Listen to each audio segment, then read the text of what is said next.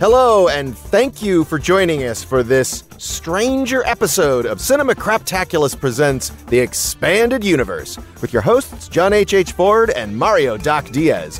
From movies to TV series to toys to comics to pop culture, this show is your safe space for all things geeky and where you can get your geek on. This is John H. And with me, as always, is my Geektacular co-host, and s'more! Oh, shoot, that's not right. Right. Sorry, this is Doc. Right. S'more is not with us, so we will... I mean, he's with us. He's just not with us today in the show, right? Yeah, he's not with us. Right? Yeah. Especially with we talk about him. Especially with today's topic, Stranger Things. Where did he go? Is he possibly in the underground or the upside down? He might. He might be sitting there. We should check our lights to see if they're buzzing.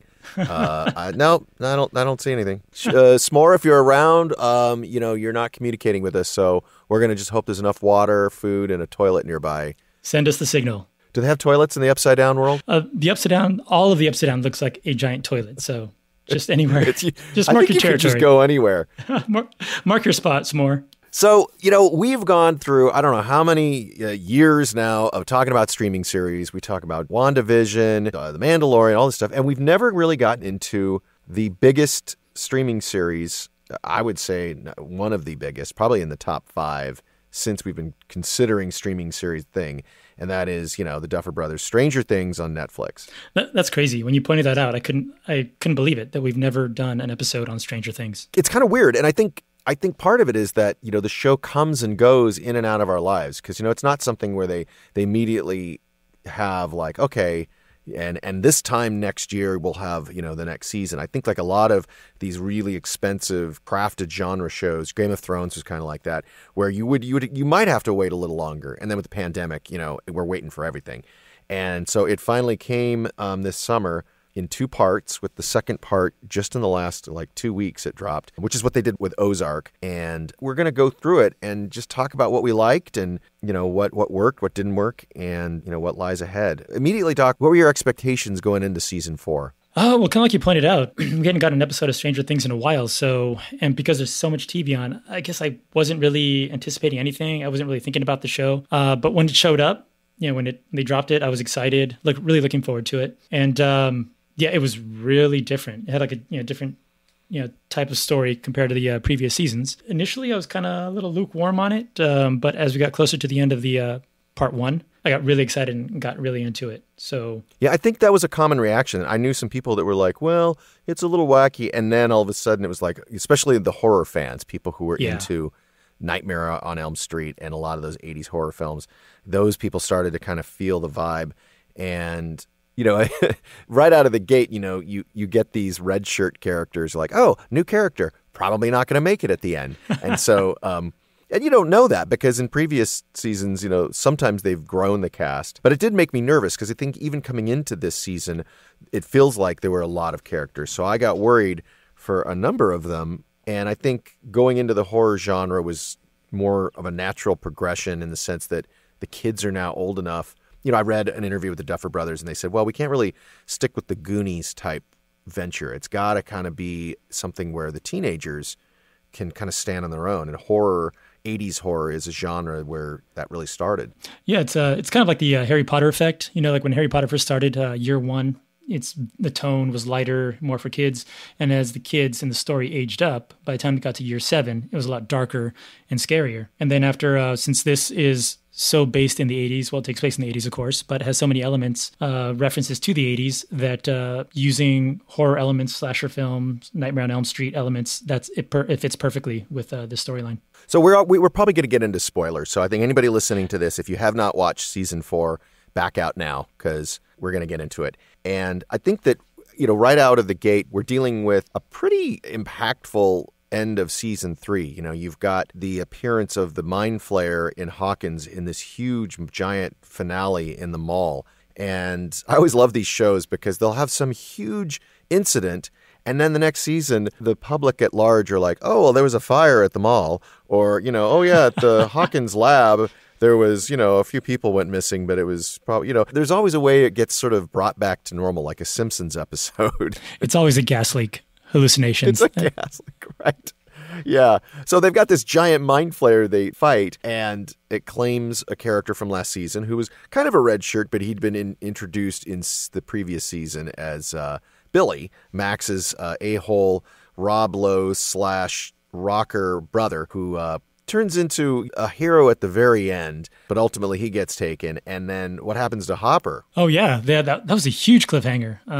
Hopper's easily become one of the fan favorites on the show, played by David Harbour. And at the very, very end, of course, it looks like he's obliterated. He he disintegrates.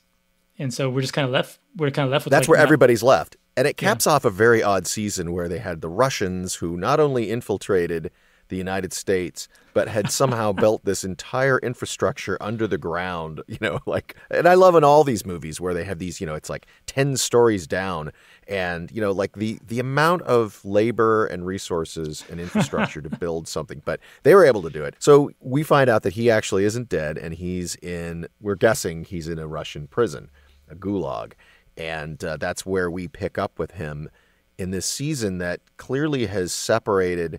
It separates out the cast. Now, we can talk about what they're all doing and who gets separated. But do you feel that had to do with storytelling, or do you think that was like a COVID decision, kind of breaking everybody up into like Lord of the Rings, where there's this group here and this group here and this group here? I think it was a storytelling decision because kind of like what you mentioned, over the seasons, they've added new cast members. And I think the cast has gotten so big that they're kind of like juggling these characters, trying to figure out what to do with them. And yes, it was kind of like 3 groups, and one of the groups had very little to do. Some characters that were more important in previous seasons were just kind of like in the background, or they would just make a comment or just have like one scene. Yeah, I thought the story, the whole Hopper thing, would have gone down a little differently. But they were kind of separated pretty much the whole season. And it was its own storyline. So we pick up with Hopper, and he is in this, basically, is it the same prison that his Red Crimson character was in Black Widow? That's David Harbour's wheelhouse now, is playing Russian prisoners. Only he's a prisoner in Russia, but he's in this very brutal prison. Yeah, they don't really get into it. Probably, happened off screen between seasons. I thought the portal, led to the Upside Down. So right. Yeah, because in this latest season, when they find Hopper, he had fallen down, so he was still in the right side up. But at some point they must have transported him. Well, he's in a pretty rough spot with no friends and no hope of anybody knowing where he's at. Because if people think he's dead, they're sure as hell not going to guess oh, you know what? If he did make it out of there, I bet he was captured by the Russians and put in a prison in Siberia. No, he is screwed. And I give the actor credit because, he looked bad. He lost a ton of weight, shaved his head. He's beaten almost routinely. They really wanted to sort of make his life miserable. But there's a glimmer of hope, because then we cut to our next group of characters, which is... Yeah, so the second group is the group that ends up in California. So Elle and Will and Joyce and Jonathan, they all live in California now. And so Mike, he flies out there because he's on break, and so he's going to be reunited with 11. So they go out there, and then they have their whole misadventures thing. They show Will and 11 in school. 11's being bullied. And the bullying is very 80s. It's in high school. It leads to the infamous roller rink scene. You want to talk about that, Ford? Yeah, we could talk a little bit about that. I think that it's important to note that we're seeing 11 depowered. Was that established at the end of season 3, or is it just something they say? That was the very end of the previous season. Yeah, so she's basically a regular girl doing her best. It's very hard. She has sort of no backstory as a person other than being a lab rat, and until she walked into their world. And even in, I was thinking about this, even though 11 has had these moments of being a regular kid, a regular teenage girl, with a father and with friends, with a boyfriend, she still is pulled into these missions to rescue everybody and embrace the thing that makes her weird and different, and that is this ability that she has based on being a lab rat. But she really doesn't get a chance to just be a girl, and so she's in an environment where she's lost her dad.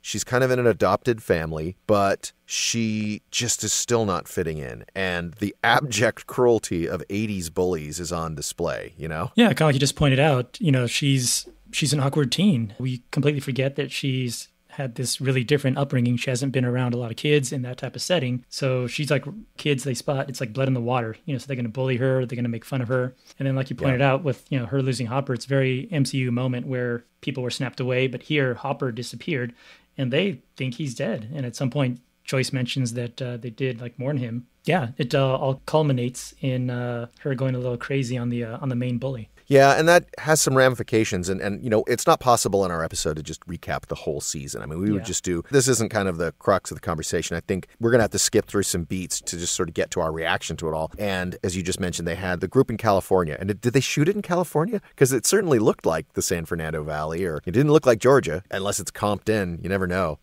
Actually, I don't know. I haven't looked it up. But yeah, you're right. It did look very much like California. And it was kind of cool seeing those kids in that setting because we're so used to seeing them in, small town Hawkins. And to see them exposed to, stereotypical LA Fast Times at Ridgemont High. I think the 80s is sort of a child of two worlds when it comes to teen culture. And there's the John Hughes, sort of the East Coast or Midwest, I should say, Chicago world of the John Hughes. And then there's also the LA world, which is, Valley Girl and Fast Times and all those films, Karate Kid, that are set in LA. And you're from LA and I have lived in LA, so I know all that. So I thought that was a cool idea. Didn't really say where they were. Could have been like Stockton or something, but definitely it was a change of environment and not going well for 11. And then we cut back to the Hawkins world, and you've got a couple of new characters that end up being red shirts. But one in particular, this character has like a huge fan following, and I think you know who I'm talking about. Would this be Eddie Munson? Eddie Munson. Eddie Munson. Can I level with you? Jeff graduates this year. Garrett's got, what, a year and a half? Me, I am army crawling my way toward a D in Miss O'Donnell's. If I don't blow her final, I'm gonna walk that stage next month. I'm gonna look Principal Higgins dead in the eye. I'm gonna flip him the bird. I'm gonna snatch that diploma and I'm gonna run like hell out of here. It's important to point out that I think I mentioned I didn't realize how many actors on Stranger Things are British. It's like half the cast. I knew Millie Bobby Brown is 11. I did not know about Jonathan Byers, played by Charlie Heaton. Yeah, and then this guy who plays Eddie Munson, Joseph Quinn, he's British. And he plays this character that, I mean, I don't know about you, but I saw a lot of Eddie Munson's when I was in middle school and high school in the 80s. I mean, the look, the hair, the attitude, he looked a little older because he hadn't graduated. He was like held back like 3 years and then of course all the drugs too. So that kind of aged him quite a bit. It's not too far from, my name is Otto, I like to get blottoed. Well, when they first introduced the character, I wasn't that into him.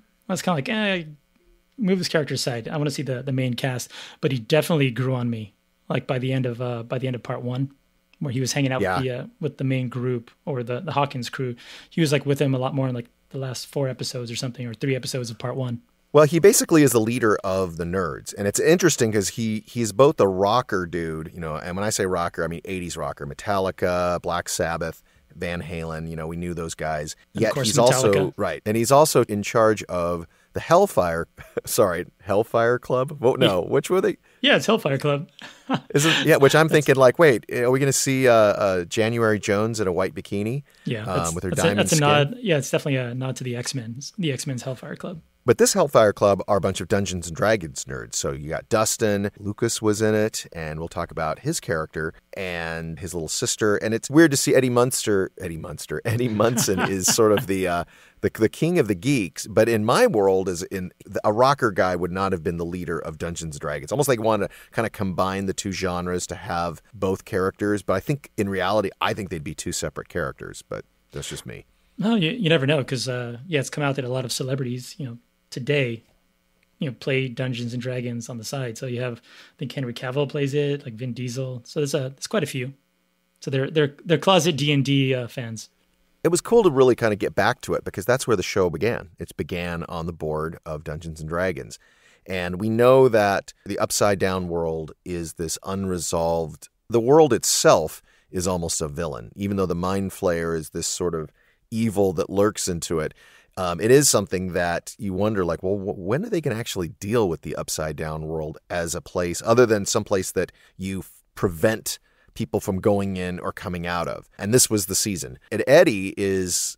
they make points that the Hellfire Club are a bunch of the demon worshippers, and they mention some news footage of, was it actual news stories of satanic worshiping tied to Dungeons and Dragons in the 80s? I don't remember. Yeah, you don't remember that? I thought that was really good how they incorporated that, because that was really big in the 80s, where when Dungeons and Dragons got really popular, it caused a controversy. People across the United States was saying that it was like worshiping the devil, starting cults, and they're worried that teenagers were being influenced and killing and doing bad things.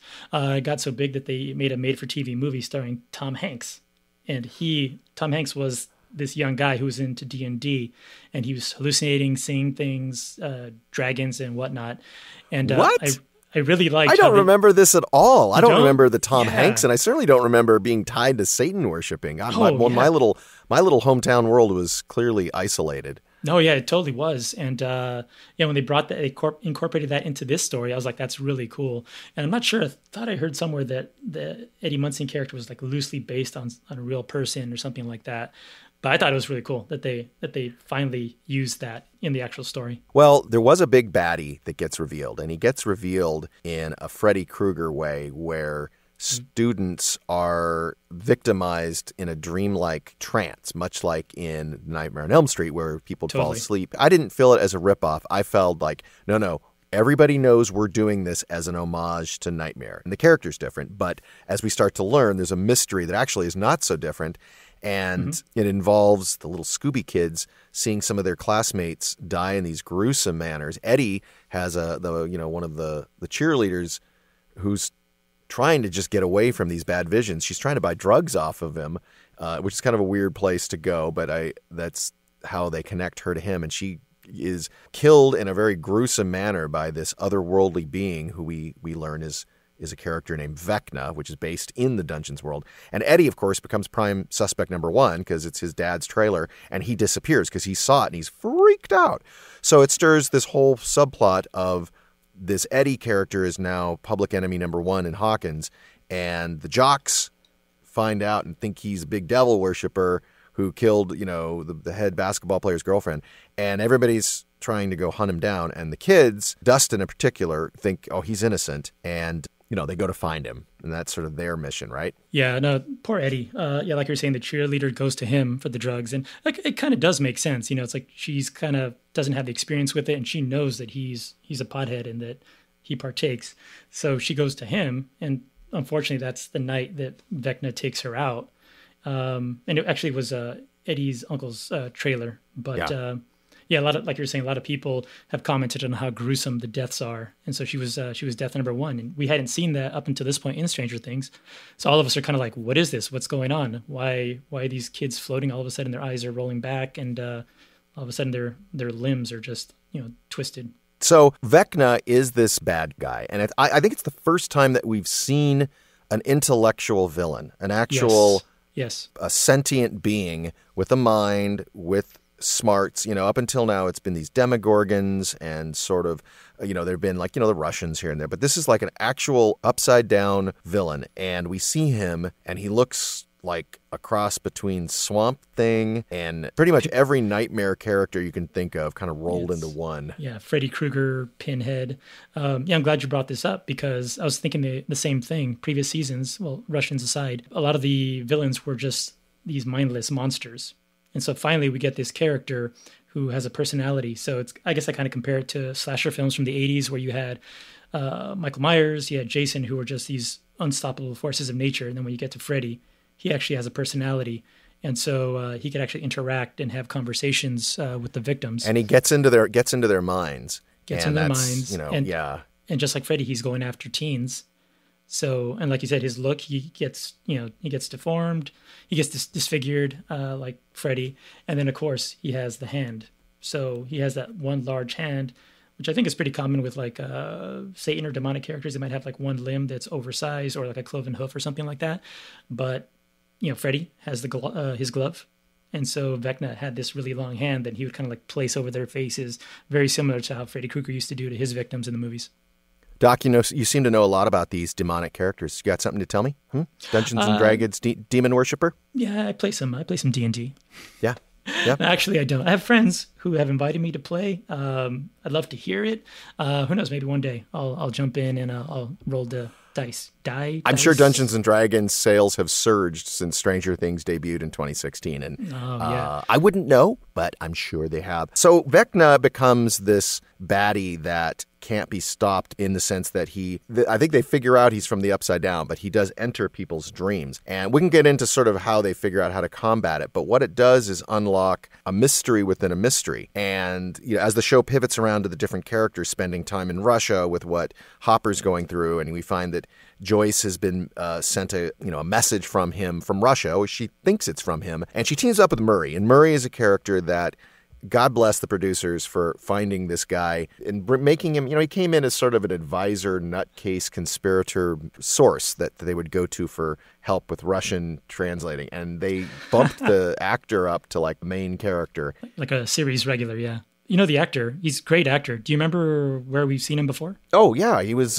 Phoebe Waller-Bridge's asshole brother-in-law on Fleabag. In Fleabag, yeah. And he was great in that. And here he brought that over, but he's a lot nicer, but still kind of a dick character. Yeah. And so Murray becomes the ally. And I think part of it is they needed to pair Joyce up with somebody on her little adventure. And since Hopper is in prison, he becomes the damsel in distress. Joyce is Prince Charming and Murray is basically Donkey. She's Shrek and he's Donkey. So he was hilarious. And so and there's that one morning where he made waffles, right? Yeah. So they have to find their way to Russia through Alaska, and there's some hijinks to get them there to connect those two. Hey, we'll be right back.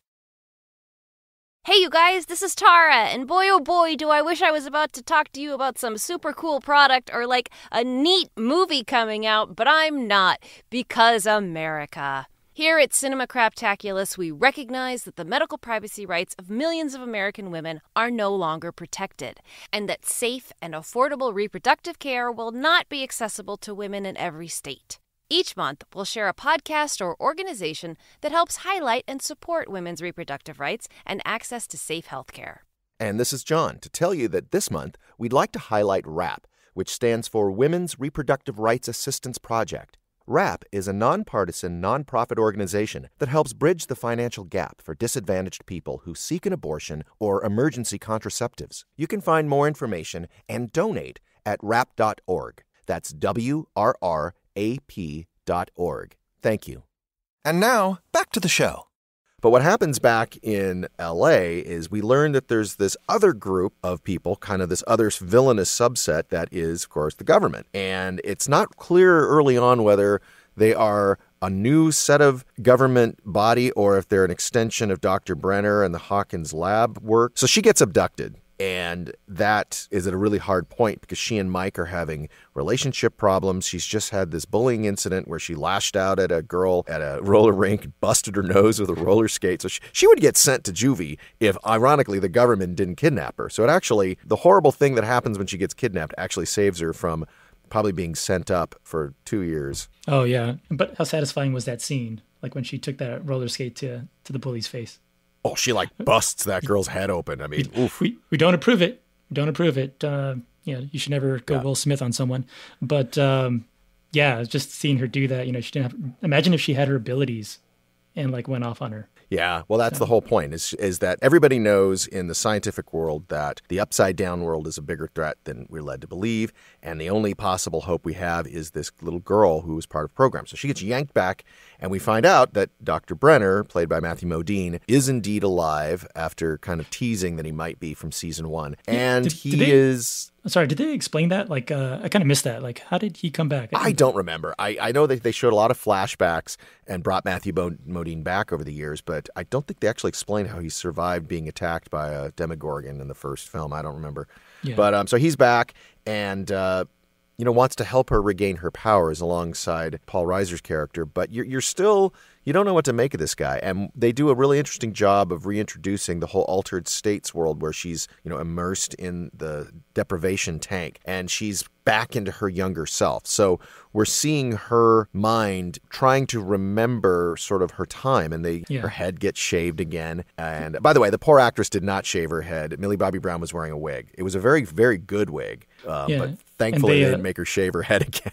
And they also did the whole body double thing where they had a younger actress and then they put her face, put a face on the actress. So it opens up this whole mystery of, did she kill everybody on this floor? And I can't remember if that's something we had seen in season 1 with Dr. Brenner, where he says, "What did you do?" And you find there's blood everywhere, and the whole staff and all the guards and all the other kids are all just a horrible mess of blood.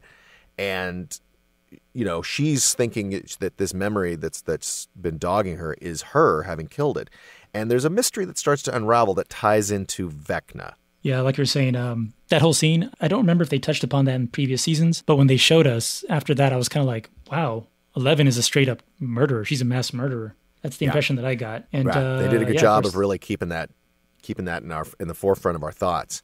And there's an intern that is trying to kind of help her, that you get the sense that he may or may not be working with them, but he's trying to help her. And at the same time, they're cutting back to the Scooby Gang, Nancy and Steve and Robin. And Dusty Buns. They're all right. And so they're all trying to protect Eddie, but also figure out that this thing is going on. And it seems to have targeted students who have had psychological problems, who have talked to a counselor. And one of those, of course, is Max, the cute redheaded girl whose brother Billy was killed at the end of last season. And she's suffering a lot of PTSDs. She's become very detached from her friends. She's broken up with Lucas, who has now joined the jocks on the basketball team, kind of distanced himself. And so the group's kind of fractured, but it's discovered that this Vecna is targeting her. That ties into the whole Freddy Krueger storyline, which also ties into the Elle storyline. Yeah, the Max character this season, played by Sadie Sink, did an amazing job.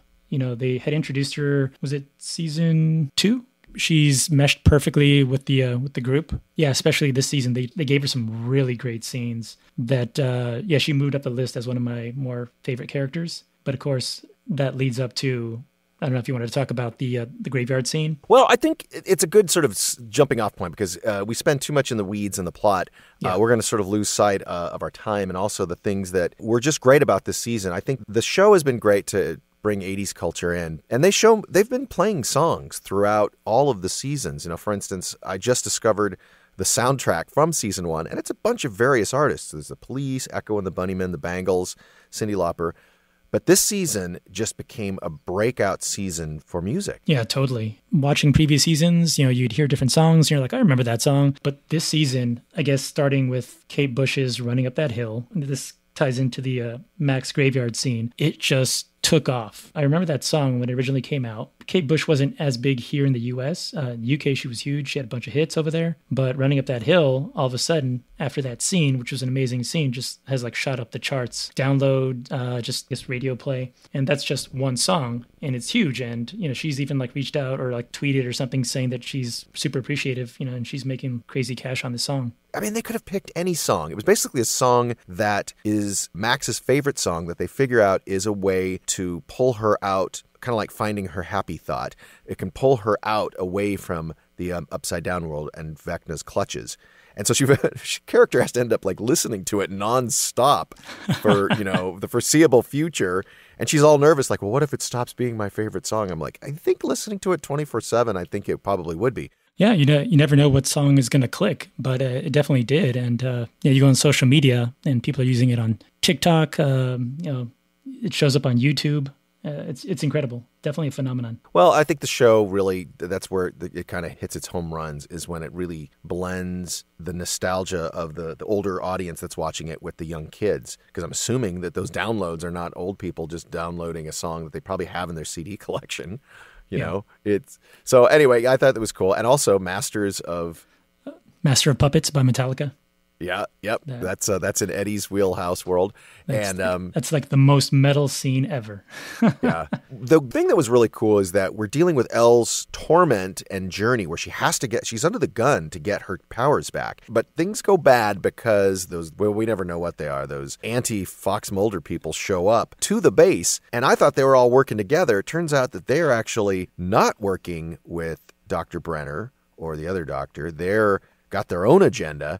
And they come in and start shooting at everybody, and then the Dr. Brenner people in the compound start shooting back. So I was kind of a little confused because I feel like it's battle of the bad government scientist people. Yeah, so it's like not only did they split up all the kids into 3 groups, but they got the government agents, they split them into 2. Right. Yeah, similar story for me. When I was watching it, I was a little confused because I was like, all right, that's a government agent. Whose side are they on? You kind of never knew who to trust. And then, especially that one shootout scene in the buyer's house in California. It's like a one-take shot. I think that was Sean Levy that directed that episode. And that was great. It was really cool seeing that. But while they were doing it, I was imagining myself as like one of the characters and like, how would I react in that situation where bullets are flying in my house and I have to like get out of there, hop in a van and take off. Well, going back to the house, so that group, which is Mike and Will and Will's brother, Jonathan, they end up rescuing Elle. But before they know that she's in trouble, they basically get shot at, and they introduce this new character this season named Argyle. Does anybody know the dead dude's name? What?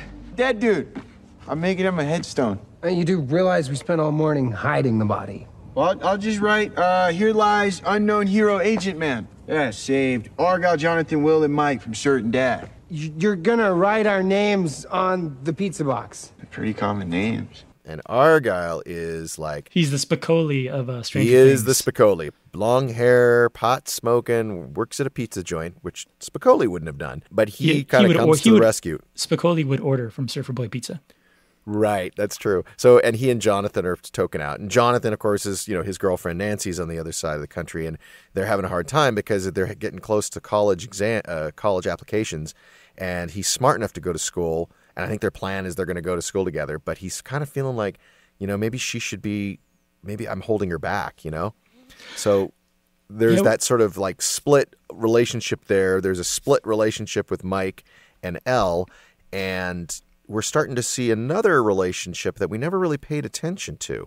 You want to talk a bit about that? Yeah. Sorry, really quick before we hop into that. Nancy and Jonathan, that whole storyline where they're splitting up.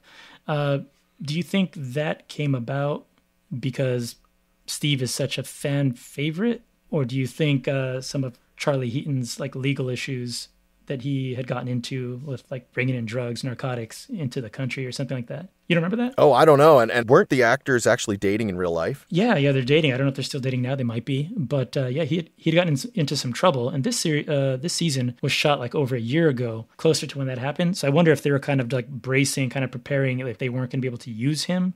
So... yeah, I don't know. I think Steve is a very popular character, and we should note that he and Nancy are part of the Dustin, Max, the group that are sort of doing this detective work with Robin too, trying to find what is Vecna, how do we stop him, how do we save Max. So it conveniently allows the other group of characters that are kind of trying to find 11 to be separated. And we learn that Will, who has been a gracious brother to Elle when Joyce brought her into the fold after Hopper disappeared. But we start to learn that Will has had feelings for Mike that may be more than friendship. And it's something that I don't know that they really hinted at before, probably because the actor was younger. I have not sought out like troll comments or any kind of negative backlash to that. I've tried to really I don't even want to read that because I felt like they handled it very subtly, and I think they handled it very responsibly in the course of their storyline, especially in this very emotional sort of scene in the second part. Yeah, for me, watching a previous season, it might have been the third, there was like one slight hint to it. It was Mike and him talking, it's down in the basement where they would play D&D. I kind of got the feeling they were going to go in that direction. But yeah, going to the scene in the van for this season, I thought that was really great.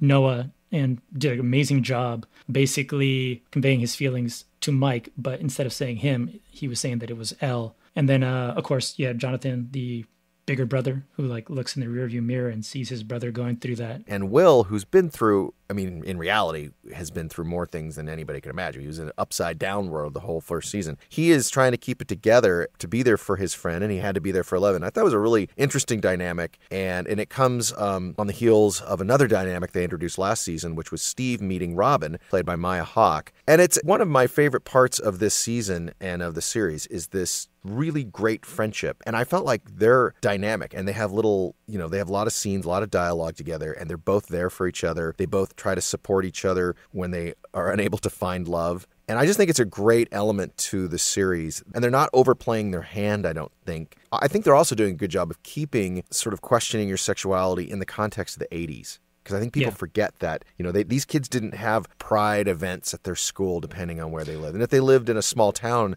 it would even be more of a closeted environment they'd have to keep themselves in, Yeah, definitely, for sure. Back in the 80s. Now today, people talk more about it. There's a lot of support. But back then, it was very secret, don't talk about it. This series is aware of trying to sort of show a more kind of diverse environment in their cast and characters, but also realizing that in the 80s, there were still things that people wouldn't even have put a label on. And I think they're really trying to be smart about that. I'll be curious to see where they go in season 5, if they overplay their hand or underplay their hand. Yeah. I think this has been a great season to sort of explore not just the 80s, but just adolescence in the 80s. And it's hard because you don't want to just do a replay of John Hughes homages. And I think they've been really careful not to do that. Yeah, this season, I think they were kind of light on the John Hughes nods. Some people pointed out that Eddie Munson in the gym was pointing out the different social groups. So people compared that to the Breakfast Club. Judd Nelson's character was pointing out what each of them were. But I think that was pretty much it.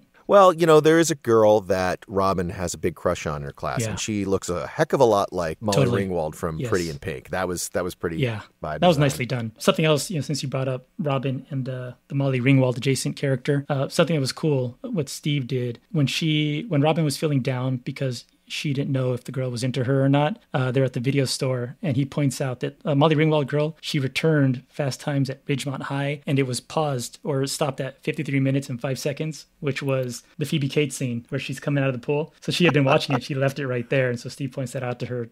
Being a cool friend. Yeah, that's those little touches. So going back to Vecna, he is layered into this season as... To me, what they were saying was that he actually is the big bad. He was thrown into the Upside Down, saw, Demogorgons, Demodogs, found the swarm that was introduced in Russia, and using his abilities, didn't he create that form that the kids called the Mind Flayer because he had that obsession with the spiders? So I thought he was controlling that swarm, and he made that form. So that's the impression that I got. So in the end, he is the mastermind. But, that doesn't explain where the underworld comes from, because I keep saying underworld, the upside down world, because we basically learn that, and this is the biggest spoiler, and it's done at the end of part 1. So if you finish part 1, it's not a spoiler.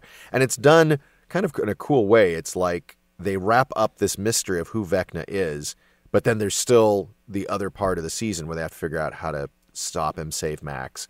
Take him down. And he basically is revealed in their detective work. They discover there was a father in a house who was put away for murdering his family. At least that's what the public was told back, 20 years earlier. And something doesn't sit right. And so the kids go visit. It was actually Robin and Nancy pretend to be psychology students. They try to be like... It was very Silence of the Lambs, them walking down the hallway. Yeah. And so they go in and they meet this guy, and it's a stunt cast. And who did they cast? Robert Englund, Freddy Krueger himself. And his character is older, and he's because he felt such guilt, he sliced his eyes so that he couldn't... I don't know, because I think he was aware of an evil, and it took his family. And anyway, so he's blinded.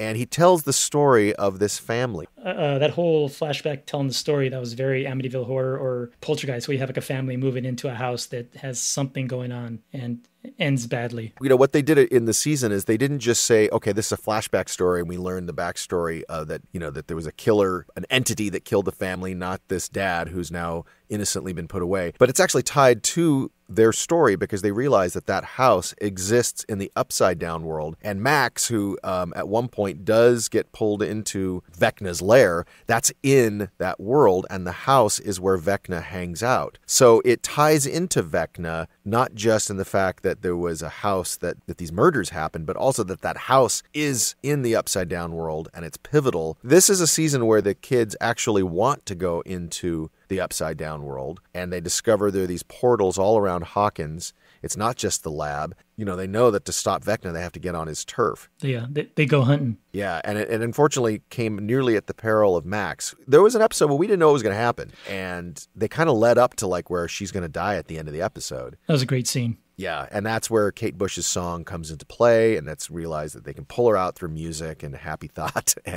But this character of Victor Creel, played by Robert Englund, there's some secret that he's got. What did you think of that? Did you think that was a kind of a clever reveal? In the end, yeah, I thought it was clever. I thought it was a little weird that all of a sudden this orderly was kind of befriending her, and she so easily, openly accepted him. But the whole reveal was really nice. I know I had conversations with friends previously, like after season 1, that we wondered if back then we thought the mind flayer or like the big bad would be another kid who was in the program, possibly number 1. And so when they had this big reveal, it was kind of like, okay, cool, all right. But the way that they did it was a lot better than I imagined it. I honestly totally forgot that. I remember that they did reveal these other powered characters. Remember in season 2, they kind of have a storyline that they abandon where 11 gets out in the real world and she's in the city hanging out with these tough kids, and turns out they all have powers, and they totally just like dropped that whole storyline. None of those characters have come back. Yeah, it wasn't a popular episode, but I kind of wonder if in the 5th season, if somehow they'll bring them back. Who knows, they might. Because after what happens at the end of the 4th season, 11's going to need some backup. The big reveal, of course, is that this orderly, we find out that he was one. And not only was he one, but that he was the Creel kid, Henry Creel, who was in the household with his mom and dad, and this kid was starting to go bad, but he had these powers. He had the shining. And he just turns into a little Michael Myers. What's crazy about it is that a lot of stories where they have villains, they have like tragic backstories of how and what led them to this life of crime or made them evil. This kid is just like, as a kid, he was just straight up evil. It's never really clear how he ends up becoming an orderly. Like, they were suppressing him. They were suppressing his powers. And I don't know if they gave him a job there to keep an eye on him, or if they knew they needed to find somebody just like him, maybe to, because, 11 is the one that opened up all the original portal to the Upside Down world, right? Yeah. And it came out of that incident where we think that she killed everybody because she was experiencing some bullying by the other kids. But it turns out that she was not the one to go on the killing spree. She just was an instrument of one who, as an adult, who is pretending to be her friend and orderly, who just needs her help to kind of break the restrictions so that he can get his powers unleashed, and then he kills everybody. And it's not 11. It's this guy. She repressed this memory, but she confronts one. It's the whole thing like, you could join me and we could be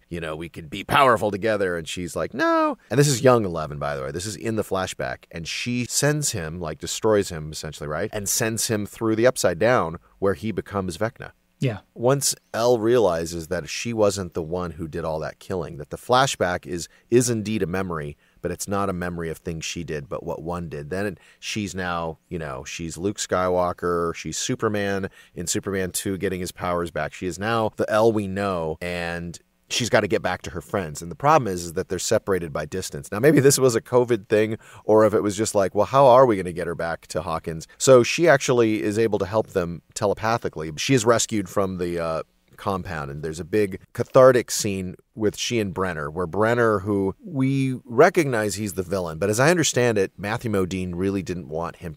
He didn't see him as a villain. He saw him as a very misguided scientist who really loved his subjects, his lab rats. In a twisted way. In a twisted way, and he wanted, and I kind of take Modine's side, because if he was just an evil doctor, I think that's two-dimensional, and I think that no villain thinks that they're doing villainous things. It may have been confusing, but I think it also helped with Elle having to kind of realize, like, I get that I call him Papa, but in the end, he took my childhood, and I've got to leave him. So he's basically left for dead, and I think he does die in the desert. I don't know. He dies again. He dies again. And so she's rescued by the boys in their pizza van, and they fill up a tub with salt water, and because they know that she can enter into Max's mind remotely. And they've got this crazy plan back in Hawkins to enter, kind of like Nightmare on Elm Street Dream Warriors, right? Yeah, well, I think you're right about the pandemic influencing the storyline, because in that salt bath, Elle was basically zooming in. So she's totally zooming in. Yeah. So she gets into the mind, and it's weird because that last finale, I think it was it 2 hours? It was like a 2-hour movie. It was 2.5 hours. So the last 2 episodes, it was 4 hours worth, because the second to last was an hour and a half, and the very last was 2.5 hours. I think people are saying that about our podcast.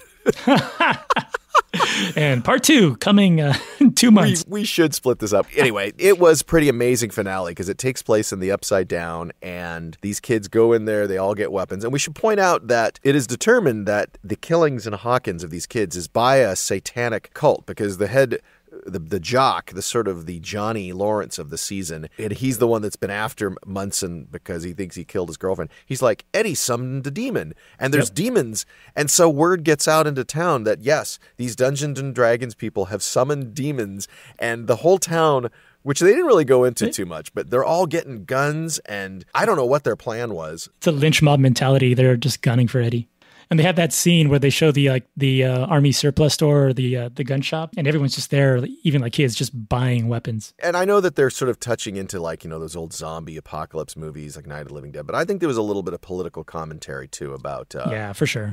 They're pissed about the election being stolen, if you know what I mean. America. Yeah. So these kids, they get all these guns. They're actually going into the underworld by themselves to take on Vecna to save Max, and Max is kind of the bait. And then it got trippy because then it's getting into Inception territory where 11 is Zoom calling into Max's mind, and she goes into a memory and then another memory inside the memory to sort of unearth these places where Max felt the most happy. But Max also has to kind of confront some of her demons that Vecna is able to, sort of play on, and how they're able to pull her out. Well, she gets pretty badly beaten up. Really bad. I didn't think they'd kill her because it's like, well, they teased killing her, but like maybe they will kill her. But what happens is they... I always joke around with S'more for like different storylines. I don't like it when they kill off characters. My solution is just put the character in a coma. So right, put him on ice. Like Wakanda. But, Elle is able to sort of battle this Vecna character, a.k.a. Henry Keel, a.k.a. Peter Broward, a.k.a. One. He has 4 names inside of Max's mind, which takes place in the prom, the gymnasium of the prom from the end of season 3. At first, I believed you had sent me to my death, to purgatory, but I was wrong. I was somewhere new. Anyway, so there's all these hijinks going on, but they're kind of late because Max technically gets killed. And in that window where she may or may not live, Vecna achieves his goal. It's basically Thanos' snap. And it's that moment that sort of changes things forever. And we can this is where we're going to wrap up. I totally got series finale of Buffy the Vampire Slayer vibes when Sunnydale was pulled into the Hellmouth. Hawkins didn't get pulled in, but it just split wide open. It split wide open. So I'm assuming that Demogorgons, Demodogs will be pouring out. And they all seemed a little too calm after that happened. Yeah, it was a gas leak. Huge gas leak. Yeah, it's like you are seeing the town of Hawkins in this huge, very expensive, and they spent on this season, CGI, very impressive, like, a Roland Emmerich movie. We're seeing like fissures of like lava, like something out of a lava volcano movie, cutting through the town, pulling down buildings, ripping people in half. Right. Johnny Lawrence, whatever that guy's character. Yeah. The 80s jock bully, the blonde bully. Yeah. The blonde bully gets ripped in half because he's fighting Lucas in the house. So yeah, I mean, this is the stuff that would be global headlines. And the next day it's like, well, a 7.1 earthquake rocked the city of Hawkins. 22 people are missing. I'm like, what? Well, who knows? Maybe that's what's being reported. And maybe next season we'll see the government has moved in and they're just trying to keep it quiet.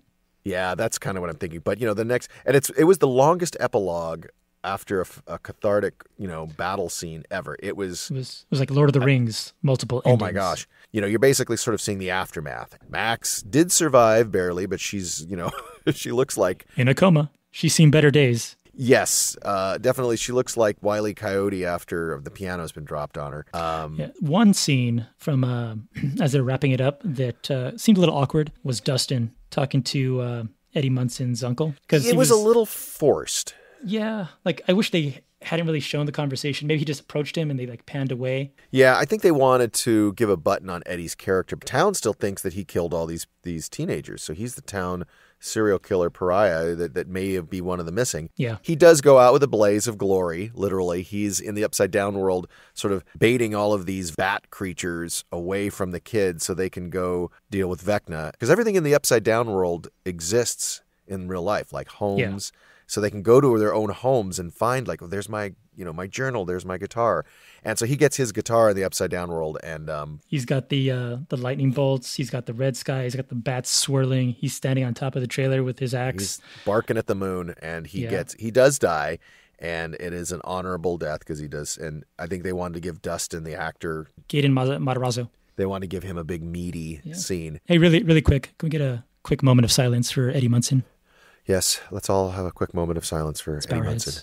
We'll remember you forever, Eddie, through the sacrifice you made.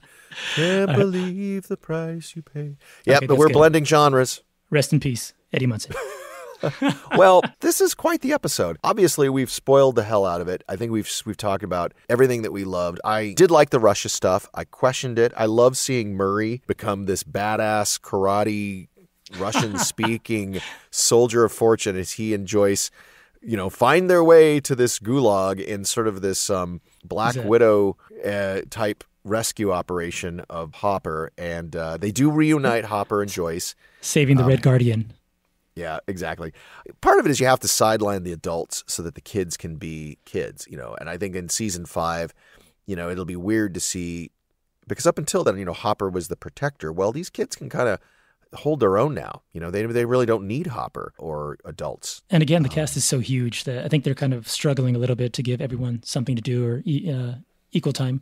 Like, for example, Mike wasn't really a pivotal character this season. No, and neither was Jonathan. I think, and it's hard to know if that's based on fan service or if it's sort of like the writers feel like, because I think Will is going to have a much more central role in the next season. Oh, hopefully, because I know in season 1, he was he was MIA because he was in the Upside Down. He was the MacGuffin. Yeah, he's who they're going after. So what would you like to see in season 5? And it's the finale. Like, how do you want to see the show wrap up? Yeah, I'm really not sure. These days I try not to think too much about it because if I get ideas in my head of how I want it to wrap up, then I get really disappointed. But kind of like what we mentioned previously, I definitely want to see some kind of government task force or something in Hawkins, because if the government doesn't show up, then it's kind of like, okay, that's a little unbelievable. They would show up if a city in the U.S. got torn apart like that. But something I would like to see, I want to see some Demogorgons and Demodogs and even bats coming out and just being in the right side up. I want to see them like running around,